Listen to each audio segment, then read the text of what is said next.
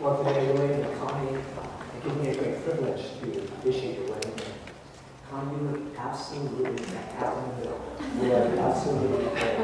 And I know, knowing you, you prepared for this day, probably since the womb. That long to make every detail perfect. And when I walked in here, right before, I thought, what a beautiful place. And it's a fruition of your perfect work and preparation. But more than that, an example of your love, who you are. You are absolutely perfect. You are still the same.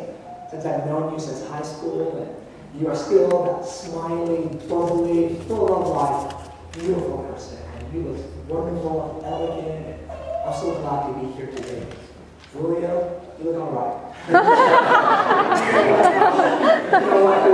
You know, and it's wonderful. And you are truly, I had a great time getting to know you. Though you may be a man of few words, I felt the confidence, I felt the love that you have for Connie. And I know that she can truly find peace and rest in your strength and your love. And I pray that you will truly delight in her, and that you realize that God is the one who has brought both of you together. And today I just want to share with you, both of you, a couple of words from the Word of God. But before I do that, there was a little boy at a wedding one day, and he looked at his mom and said, "Mommy, why does the girl wear white?" His mom replied, "The bride is in white because she's happy. And this is the happiest day of her life." The boy thought about it a little bit and said, "Mommy, why is the boy wearing black?" Today I want you both to realize that this is the happiest day.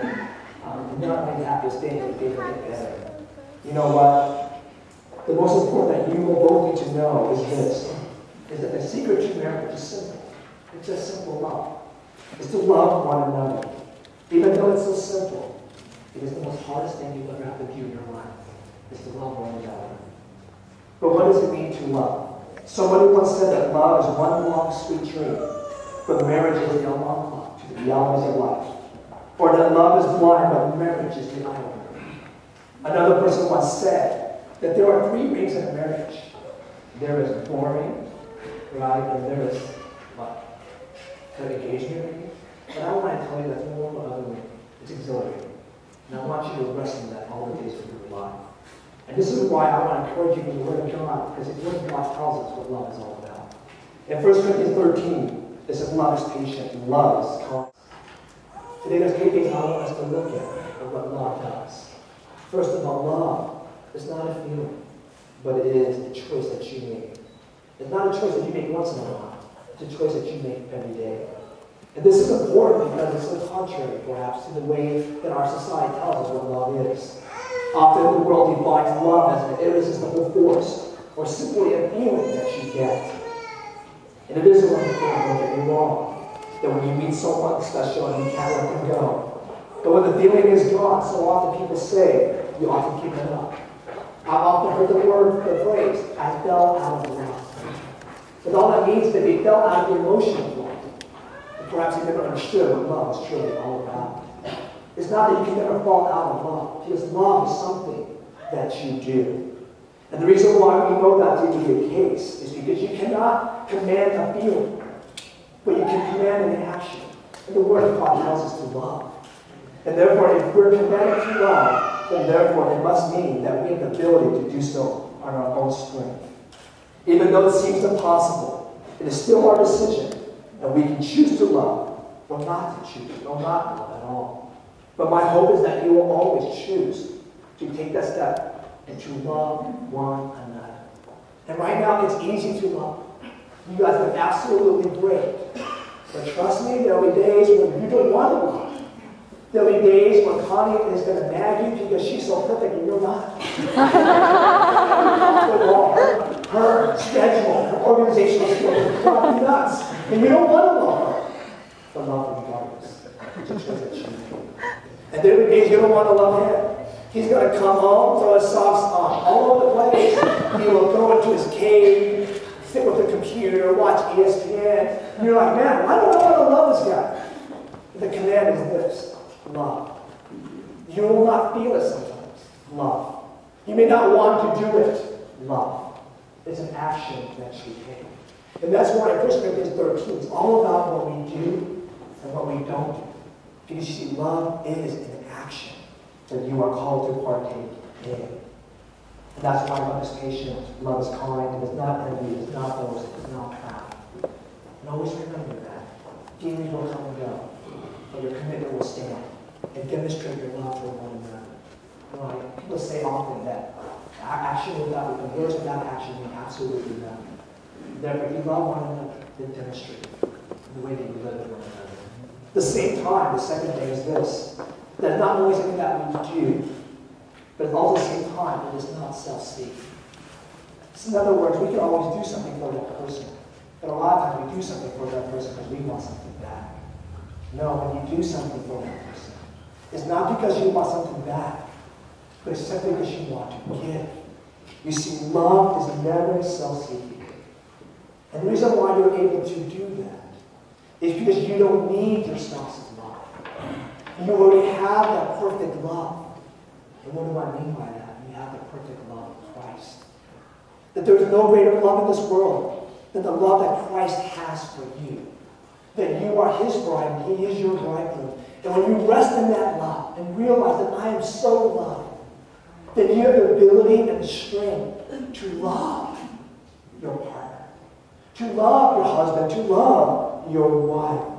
And knowing that perfect love enables you to love one another. And that's why you're called to share that love, not for your own benefit, but for the benefit of your partner. For many, marriage has become a codependent relationship, where a person's happiness resides in his or her spouse. And if they're not getting their happiness from his or her spouse, and they're not getting what they want, they're often miserable. And they start seeking their own satisfaction. They're seeking their own desires. And when their desires are not met, they want to give up. But you don't have to be that. Rest in the love that Christ has for you. Know that love more and more so that you have the energy and the strength to give that love out. Because you see, your desire, your purpose should be this. To make your spouse to be all that they can be. That is the purpose of marriage. The purpose of marriage is not what can I get out of marriage, but what can I give to my spouse so that you will be able to make that person all that God has intended that person to be. For God has brought you together for the simple purpose so that the glory of God can come out of your spouse. And that's why God has brought you Connie. That's why Connie, God has brought you woman. Because he can do it better than anyone else, and she can do it better than anyone else. Make your spouse to be the best that they can be. Never say, not what I want, but how can I make that person better? And when it's not self-seeking, it's going to be costly. That's why it says in the Word of God, wives, submit to your husbands. Why is that? Because what really needs more than anything else is your respect. God made us men that way, as little insecure creatures that we are. We need our wives' respect. And that's why it says submit. And it will be hard. What about me and my rights? But you do it because you love. It's not about me. It's about him. Same time, one, the Bible tells you as husband, love your husbands. You're like, well, that's obvious. But you see the reason why, because she needs that more than anything else. What a woman needs more than anything else in the world is not money, it's not love, it's not glory. Yeah, it's nice, but she needs your love. And you know what? It said, love her as Christ loved the church. And you know how we know Christ loved the church? He died for her. He died for her. He died daily for God. It's not about you. It's about her. And that's the beauty of becoming one flesh. That you will extinguish yourselves and become together as one. They're no longer about me, but the part of my heart. And that's why it does not envy. It is not boast. It is not proud. It is not weak. It is not self-seeking. It is not using record. It keeps no record of wrongs. It refuses to do these things. It's about my heart. It's about William and Connie, not about me. And finally, we realize that love is a commitment. In other words, love is not a matter of convenience. It's a matter of commitment. The world says that you got to be compatible in order for a marriage to work. But what I see what you need is commitment. And today, this word commitment is so diluted in our society today. The idea of commitment seems to be foregone. People are no longer loyal to their jobs. People are no longer loyal to their homes. They were just walking away. And I understand it's hard. But you see, it's about commitment. It's about you making this promise before God and these people. And you know what? That commitment will get you through. Because you see, if you notice, there's a progression. It says love always protects, always trusts, always hopes, always perseveres. In other words, love bears all things. You see, there were times it will be so hard that you will want to give up, but the Bible says love bears it. And when you cannot bear it anymore, it says love believes all things. You believe in your partner. That my partner is, this person is the right one. This person can get through this. You believe in your partner. But sometimes your partner will let you leave.